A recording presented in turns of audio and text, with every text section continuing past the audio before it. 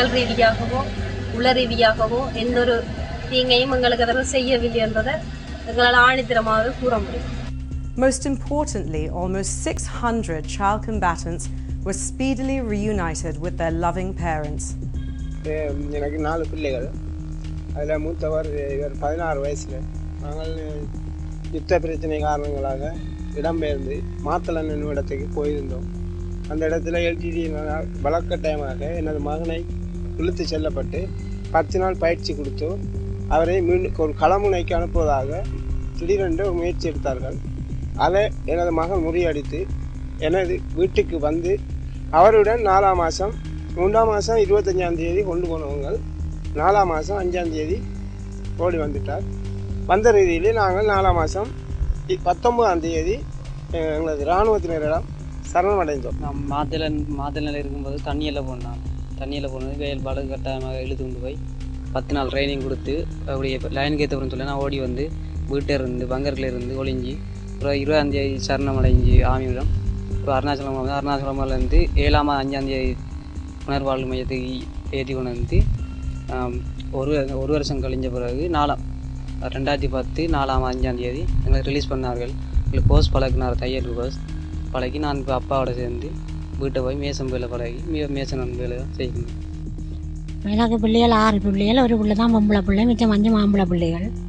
இவன் 2002ஆம் ஆண்டு வைபோசா வவுனியால் வச்சு கடத்தி கொண்டு போயிட்டுருந்தேன். நான் கவலையோட பிள்ளையோடு திரிஞ்சும் கிடைக்கவில்லை.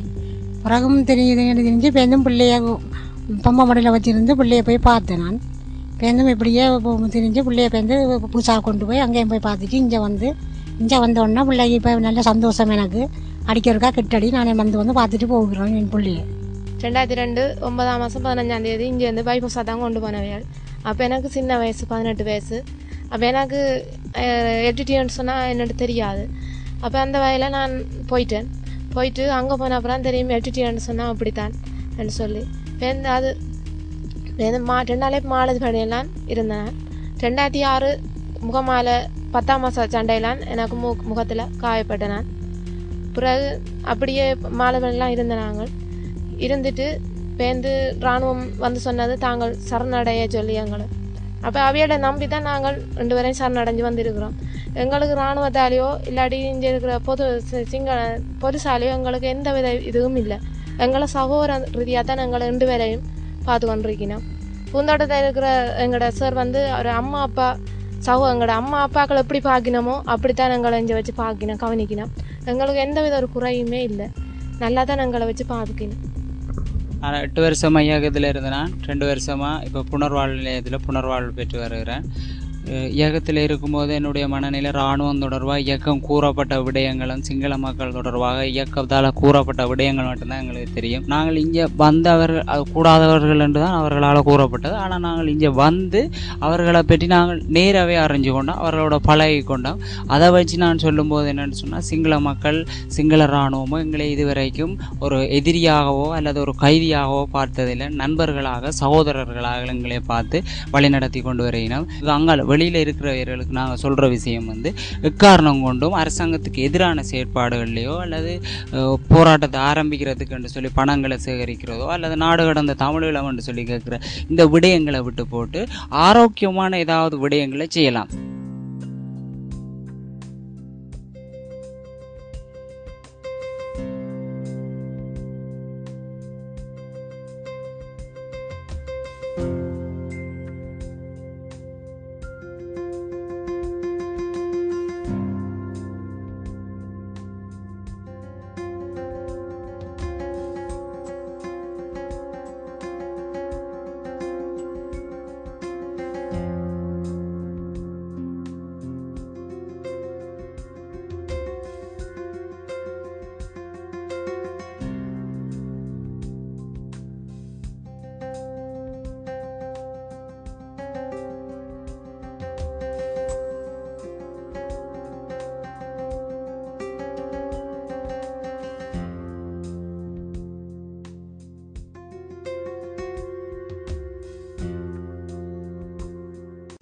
What of the families of high-profile LTTE leaders? What happened when the LTTE and their families surrendered with white flag? First we arrest them, tortured them, then killed them. Prabhakaran was a ruthless terrorist. His parents are not to blame for what he turned out to be. They were evacuated from the Vanni to a secure area where they were looked after with much care and attention. Tamil Selvam was a killer, a terrorist. Injury forced him to reinvent himself as a political spokesman. He was Prabhakaran's right-hand man. His family was not harmed. அனுராதபுரத்தில் வந்துட்டு எங்களுக்கு எந்த ஒரு பிரச்சனையும் இல்லை. நல்ல commander எல்லாரும் நல்லா ட்ரீட் பண்ணவங்க. விடிய வெள்ள நெல் வந்து கேட்டுட்டு போவாங்க. எதுவும் பிரச்சனை இருக்கா, எதுவும் தேவையாக்கா, இது இருந்தால் சொல்லுங்கக்கா, நாங்கள் செய்து ஆரம்பிண்டு. அப்போ சாப்பாட்டு பிரச்சனை எல்லாம் நாங்கள் காசு கொடுக்க எல்லாம் வாங்கி தந்து எல்லா ஒழுங்கும் செய்து தந்தவங்க. அதுக்கு பிறகு அனுராதபுரத்தில் இருந்து எங்களை கொழும்புக்கு எடுத்தினவங்க. அந்த நேரம் எனக்கு வயிற்றில் ஒரு பிரச்சனை வந்துட்டு, அப்போ அதுக்கு ட்ரீட்மெண்ட்டுக்காக தான் முக்கியமாக கொழும்புக்கு ஏற்றினவங்க. கொழும்புக்கு கொண்டு வந்து பெரிய ஒரு ஹாஸ்பிட்டலில் காட்டி, இனியிலேருந்து பெரிய ஒரு வியோஜிட்டை காட்டி எல்லா மருந்து வசதியும் எனக்கு எடுத்து தந்து சகல இதையும் செய்தவங்க. அதுலேருந்து இன்று வரைக்கும் இன்றைக்கு என் 2 பிள்ளைகள் படிக்கிறாங்க, எல்லாம் செய்கிறாங்க, ஒரு பிரச்சனையும் இல்லாமல் இன்றைக்கு எங்களோட அம்மா அப்பாவோட சேர்த்து தான் என்னை வச்சுருக்கிறாங்க. அப்போ என் அம்மா அப்பா என் 2 பிள்ளைகளோட நான் சந்தோஷமாக இருக்கேன். இப்போ நாங்கள் வந்து இப்போ பிள்ளைகள் படிக்கிறாங்க, நான் என்ற இதில் செய்துட்ருக்கிறேன். அப்போ எங்களுக்கு வந்து எந்த ஒரு குறையுமே இல்லை. அப்போ எங்களை வந்து அரசாங்கம் வந்து இனியிலேருந்து நல்ல மாதிரி தான் பார்த்து கொண்டிருக்குது. பட் நாங்கள் வந்து இப்போ இங்கேருந்து வெளிநாட்டு போகணுமோ அப்படி ஒரு ஆசை எங்களுக்கு இல்லை. இப்போ நாங்கள் வந்து இப்போ இதிலே பேப்பர்லாம் வந்தேன்னு சொன்னாங்க, இந்தியாவுக்கு போக கேட்டாங்க, லண்டனுக்கு போக கேட்டாங்கன்னா லண்டனில் சகோதரங்க இருக்காங்கட்டு போக கேட்டாங்க. ஆனால் கட்டாயம் இல்லை, இந்தியாவுக்கு போக கேட்டாங்கன்னா படிக்கணுமன்றதுக்கு போக வலிக்கிட்டாங்க. மற்றபடி இந்த நாட்டில் இருக்கிறதுக்கு எங்களுக்கு எந்த ஒரு பிரச்சனையும் இல்லை. இப்போ தமிழ் மக்கள் எங்களை ஏற்றுக்கிறாங்களா இல்லையாண்டதான் எங்களுக்கு இருக்கிற பிரச்சனையோடைய எங்களுக்கு அரசாங்கத்தால் எந்த ஒரு சிக்கலும் எங்களுக்கு வேற இல்லை.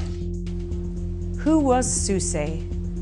He was the commander of the Sea Tigers, the deadly outfit that operated suicide boats, smuggled in arms and ammunition, and attacked Navy vessels carrying troops as well as civilians, and were transporting food and other supplies to the north. His family was saved by the very people he sought to kill.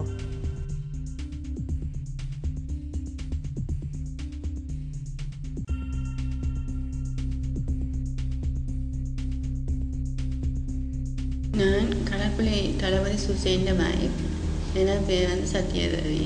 நான் வந்து யாழ்ப்பாணத்தில் தான் பிறந்து வளர்ந்தேன். நான் கடற்படை தளபதியை வந்து லவ் பண்ணி தான் மேரி பண்ணினேன். யாழ்ப்பாணத்தில் கொஞ்சம் காலம் இருந்து அப்புறம் 96ஆம் ஆண்டு இடம்பெயர்விலேருந்து பண்ணிக்கு வந்தேன். நாங்கள் எல்லாமே நல்ல மாதிரி நாங்கள் எதிர்பார்க்காத ஒன்று அவை எங்களுக்கு செய்து கொண்டு இருந்தது. நல்ல மாதிரி எங்களை கவனிச்சது, சாப்பாடெல்லாம் தந்து. இப்போ நாங்கள் சரியாக நொந்துவே இருந்த நாங்கள் இந்த எந்த ஒரு இதுவும் இல்லாமல் இவ்வளோ மெட்டாக்களை எப்படி பார்ப்பினமோ அதே மாதிரி தான் எங்களையும் பார்த்து கொண்டு இருந்தது. Channel 4 also made accusations through innuendo and mischievous juxtaposition of footage and commentary. Let's talk about the things we know. Dayal Master, the man who was the head of the LTTE's media division and their principal spin doctor. What he has to tell you is perhaps the most startling admission of all. நாங்கள் விடுதலை புலிகள் இயக்கத்தில் இருந்த பொழுது நான் இறுதியாக 2000 ஆண்டில் இருந்து பேச்சுவார்த்தை தொடங்கியதிலிருந்து அதாவது வந்து ஊடக இணைப்பாளராக இருந்திருக்கின்றேன். மற்றது குற்றச்செயல்களுக்காக கைது செய்யப்பட்ட தமிழ் மக்கள் தடுத்து வச்சுங்க, அதை விட அதிகமாக சமூக விரோத அதாவது நாட்டு துரோகம் செய்தவர்கள் என்று சொல்லுறவர்கள், சமூக சுற்றச்செயல்கள், நாட்டுக்கு துரோகம் செய்தவர்கள். அடுத்தது மாற்று இயக்கத்தை சேர்ந்தவர்கள். உண்மையில் இவர்கள் வந்து பிடித்து வைத்திருந்து ஒரு காலத்தை கொலை செய்கின்ற பொழுது, சுட்டுக்கொலை செய்கின்ற பொழுது இராணுவத்தினுடைய உடை அணிந்து இராணுவம் செய்தது போல தான் இந்த இவர்களை கூட்டி சென்றிருக்கிறார்கள். முற்றுமுழுதாகவே பொதுவாக நான் இந்த தமிழ் சிங்கள மக்களின் எல்லை கிராமங்களில் தாக்குதல் நடைபெறுகிறது. அப்படியான தாக்குதல் நடக்கின்ற பொழுது தமிழ் கிராமங்களில் உள்ள தாக்குதல்களை இராணுவத்தினுடைய ஸ்ரீலங்கா இராணுவம் அடைகின்ற சீருடையை அணிந்து கொண்டு தாக்குதல் நடக்கிறது. என்றால் ஸ்ரீலங்கா இராணுவம் வந்து எல்லா கிராமங்களில் தாக்குகின்றது, விரட்டி அடிக்கின்றது என்ற பரப்புரையை செய்வதற்காக அப்படியான சம்பவங்கள் நடைபெற்றது. பெண்கள் ஆண்கள் குழந்தைகள் என்று பாகுபாடு இல்லாமல் அந்த இடத்துல கொடூரமாக குற்றச்சாட்டு